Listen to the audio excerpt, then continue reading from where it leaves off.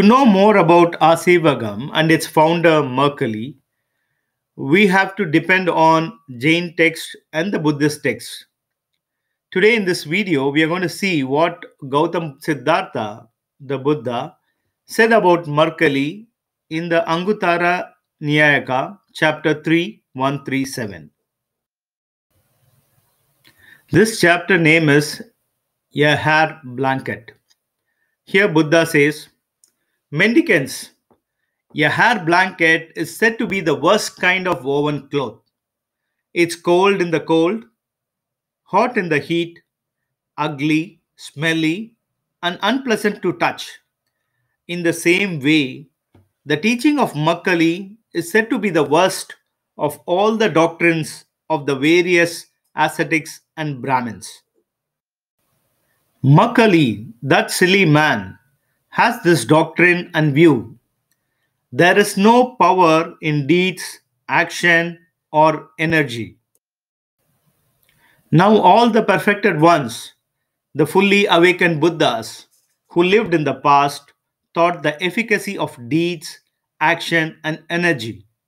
But Markali opposes them by saying there is no power in deeds, action, or energy. All the perfected ones, the fully awakened Buddhas, who will live in the future, will teach the efficacy of deeds, action, and energy. But Markali opposes them by saying there is no power in deeds, action, or energy. I too, the perfected one, the fully awakened Buddha in the present, teach the efficacy of deeds, action, and energy. But Markali opposes me by saying there is no power in deeds, action, or energy. Further, Buddha says it's like a trap set at the mouth of a river, which would bring harm, suffering, calamity, and disaster for many fish. In the same way, that silly man Markali is a trap for humans, it seems to me. He has come into the world for the harm, suffering, calamity, and disaster of many beings. Though Buddha talks about Markali, uses Markali name, here we find a lot of misinformation. Let me explain. The topic of this chapter in Anguttara Niyaka is the hair blanket. And AJITA KESAKAMBALI is one of the six great ascetic attributed to wearing a jacket made of hair. In Tamil, he is known as Nari Veru Talayar. So, the hair blanket, and Buddha talks about the smelly hair blanket. He talks about Ajita Kesakambali and not about Markali. During the time of Buddha, probably much older than Buddha, these were the great six ascetics.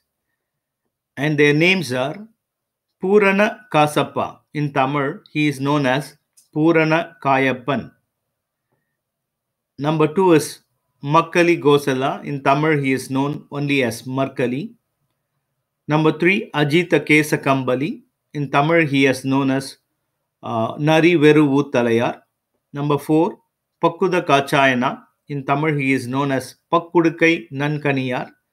Number five is Sanjay Belati Putta. Number six is Niganda Nada Putta. He is the Mahavirar of Jainism. And these are the six great ascetics, and we find the first four of them are Tamilians. They are from the land of Tamil Nadu. Having known about the six great ascetics and the first four are from Tamil Nadu, let us see their philosophy. Purana Kasappa or Purana Kayappan, his theory is all actions are futile. In Tamil, we call it as Vinay Maruppu Kolgai.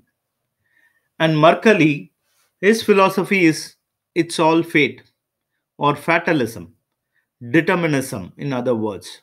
He talks about life is predetermined the moment a new being is born. In Tamil, we call this as Wood Kotpadu. And Ajita Kesakambali, otherwise known as Nariveru Uttalayar, his theory is about materialism. In Indian philosophy, we call this as Ulagaitham. And he also talks about disintegration. In Tamil, it is called Sidaivu Kotpadu, which means he says that humans are made of the four elements, and all these elements return to its source. The water element returns to water, the fire element returns to the fire. This is what Nari Veru Talayar or the Ajita Kesa Kambali talks about. And Pakuda Kachayana, in Tamil, he is called as Pakkudukai Nankaniyar. He is attributed to the atomism, otherwise known as Urumayiyam.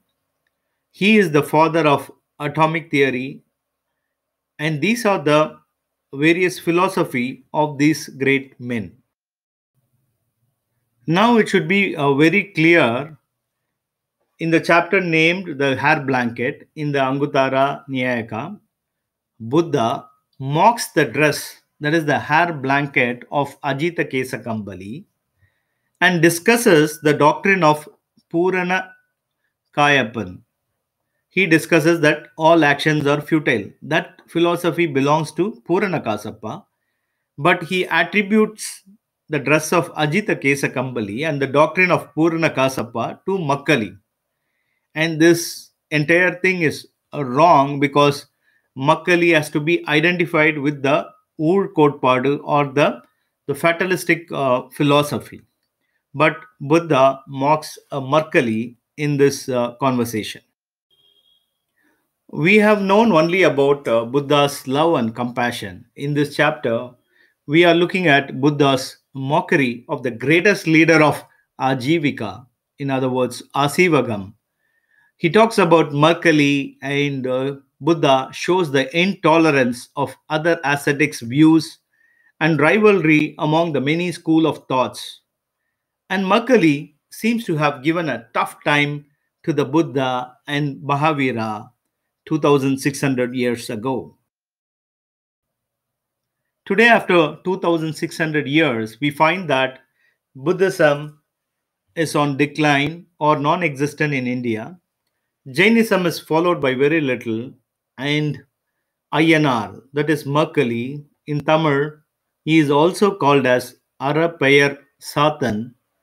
The worship of Arapayar Satan is on the rise.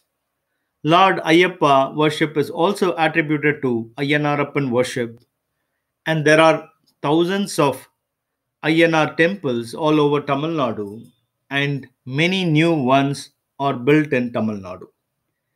And to know more about Markali or Arapayar Satan, it was the work of Professor K. Nedunjeliyan which has brought out that Markali is a great Tamil ascetic who is attributed to the Ur Kotpadu or the fatalism or the determinism of philosophy, and his worship is on the rise in Tamil Nadu.